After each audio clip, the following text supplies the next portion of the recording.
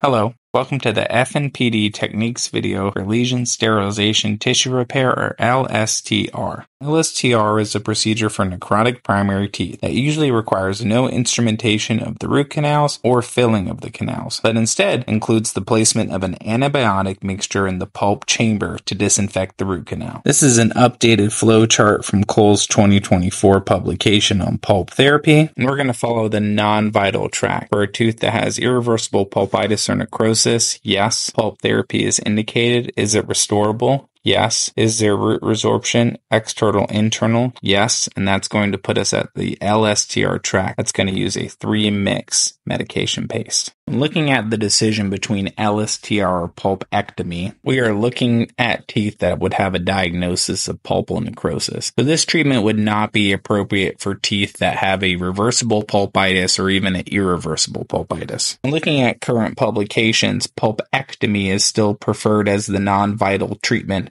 of choice in teeth without root resorption that are expected to last longer than 24 months over LSTR. In teeth with minimal root or internal resorption that are still restorable and are to be maintained for less than 12 months or less, LSTR is the preferential treatment over pulpectomy. In teeth that are non-restorable or severely resorbed, extraction would be the treatment of choice. The main benefit of LSTR as a therapy when compared to pulpectomy is that it takes less chairside time. So it is an ability to preserve a non-vital necrotic primary tooth compared to a pulpectomy that would require less chairside time, so may be beneficial in patients who have more limited cooperation.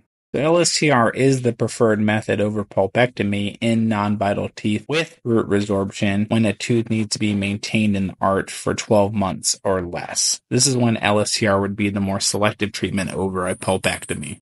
So now we're going to look at the actual LSTR medications. First medication is iodoform, which is based off the United States Pharmacopoeia USP powder 0.5 gram aliquot. This is assigned 180-day beyond use date based off of the USP. The next medication is the 1:1:1 mixture of metronidazole, ciprofloxacin, and clindamycin. A 1:1 mixture of polyethylene glycol and propylene glycol is utilized to help mix the dry ingredients. Next step is going to be to discuss the actual LSTR procedure. The first step is going to be administering local anesthetic and achieving isolation either with rubber dam or an alternative. We're still going to remove caries and access the pulp similar to that of a pulpotomy or a pulpectomy.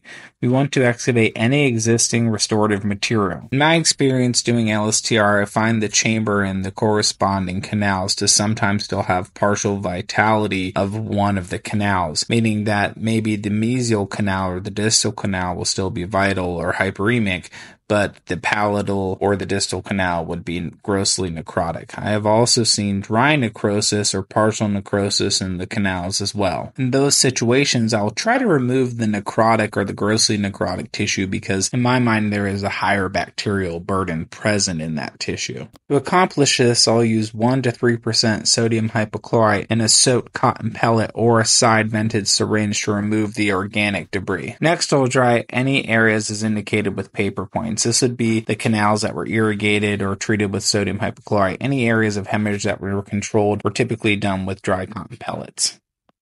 After drying the chamber and canals, I will then expand each orifice by 1 millimeter width and 2 millimeter depth with a slow speed round burr. This can be accomplished with a size 4 slow speed round burr. Then the wells in pulp chamber are scrubbed with 35 to 37% phosphoric acid etching, and it's rinsed and dried. This is to open up any tubules and also to open up the cribriform-like structure of the pulpal floor in a pediatric tooth. Then the LSTR 3-mix paste is prepared and placed over the wells and floor of the pulp chamber. Some type of material is utilized to cover the pulp chamber, like IRM or a glass ionomer cement. A full coverage restoration is then placed over the prepared tooth. This is pictorially showing the primary tooth, the permanent successor, the superficial restoration, which for me is usually a stainless steel crown, the glass ionomer cement covering the medication, and the wells where the 3-mix paste is placed placed in. I also placed a chart demonstrating the diameter in millimeters of the different sized round burrs that can be utilized to make wells. I typically use a number 4 slow speed round burr to create my wells. This is a video of how I typically mix the 3M paste. I'll usually start with the iodoform. This for me comes in 3 different containers. One has the iodoform, one has the triple antibiotic paste, and the other has the propylene glycol. And then I will mix triple antibiotic paste, and then I'll add the propylene glycol in small amounts until I reach a honey-like consistency, or almost like a slightly doughy consistency that I can flow or place inside of the chamber of the pulp and into the orifices of the tooth.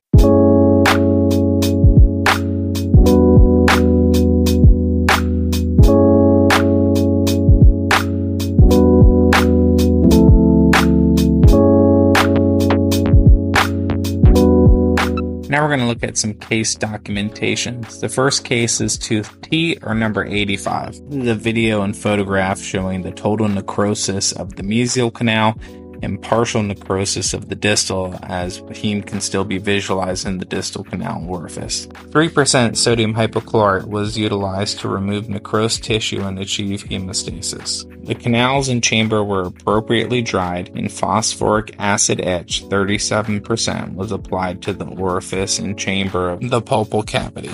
The phosphoric acid was rinsed and dried, and the LSTR mix was placed in the orifice and chamber, followed by glass ionomer cement, and a final restoration of a stainless steel crown was placed. This is a 3-month follow-up showing bony fill-in around tooth number T, or 85, and additionally the patient was symptom-free at recall. Second case is also tooth number T, or 85. This is showing the caries and decay excavation, showing canal orifices and pulp chamber. After the tooth was phosphoric acid etched and dried, the LSTR 3-mix paste was applied, and the tooth was restored with a stainless steel crown. This is at 3-month recall showing resolution of symptoms and some bony fill-in around the distal root. This last tooth is showing tooth number J, or 65, receiving LSTR therapy and the similar steps reviewed during all previous cases.